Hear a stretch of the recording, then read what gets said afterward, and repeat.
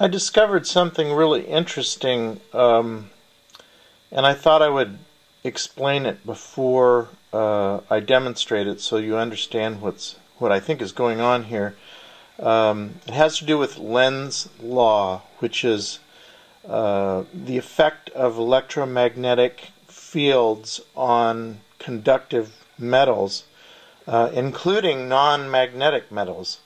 And a good example of this is this is my rotor here. Now these magnets, when they rotate, they're axial magnets, so the magnetic field is not really rotating around because it goes north-south this way. However, this middle magnet here is diametrically, the fields are south and north on the edges as opposed to just in between here. So let me show you what happens with some different materials. This all started when I was thinking of using a non-magnetic material for the core of my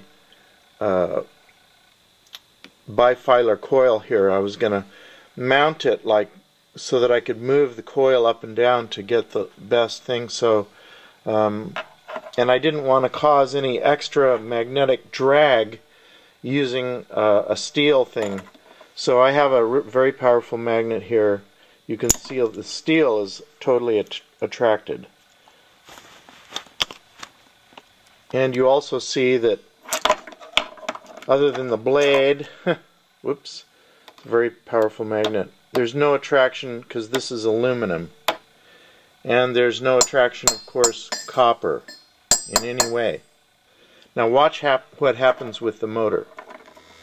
Okay, the motor is running. I also put some little tape on there so you could see the motor running a little better.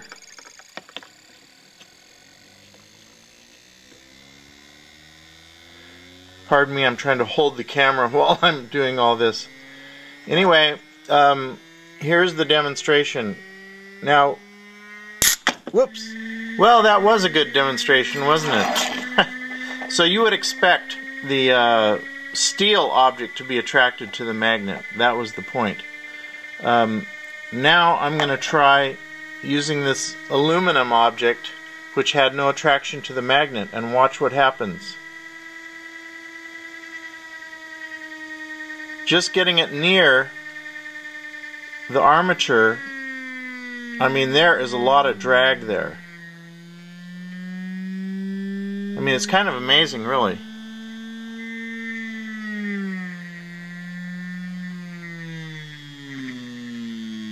And I can feel the attraction going on there, too. Now, what actually happens physically is that even though those metals are non-magnetic, an electric field is induced in the object, in this case this aluminum, and because of the rotating magnetic field, the object has an electrical field, and that is what is attracting not a non-magnetic material. And that's Lenz's law. This is really a good demonstration of that.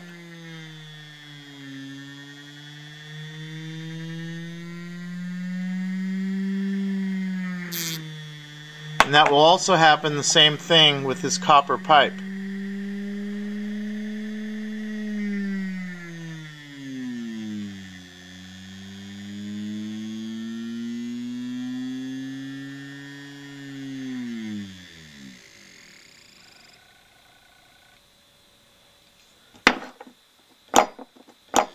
Okay, the last part of the demonstration is showing that this doesn't happen on the axially magnetized magnets.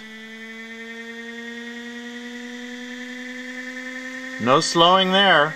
There is no effect whatsoever, either one. But come to this one, the diametrically magnetized one, and you even get it close, and it happens.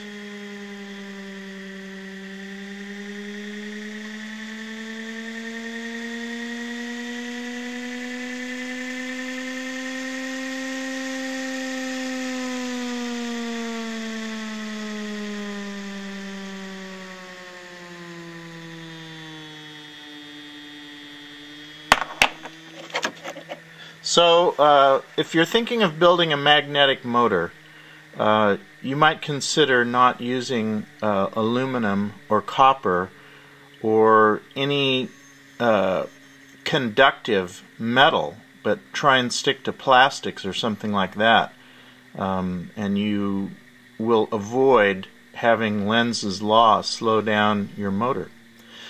Anyway, give me your thoughts and comments, and I appreciate your time, and thanks for watching. I'll see you next time.